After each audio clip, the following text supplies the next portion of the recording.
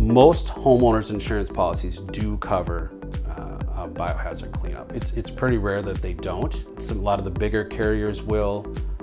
The ones that don't are typically what's called a named peril policy, and most people will know that they have that policy. It's a cheaper policy. A named peril policy will say, hey, we're going to cover specific things: water, fire, lightning, or hail. It's not a full policy. So to answer your question, I would say easily 98, 99% of the clients that we have that have homeowners insurance do have coverage for what we do.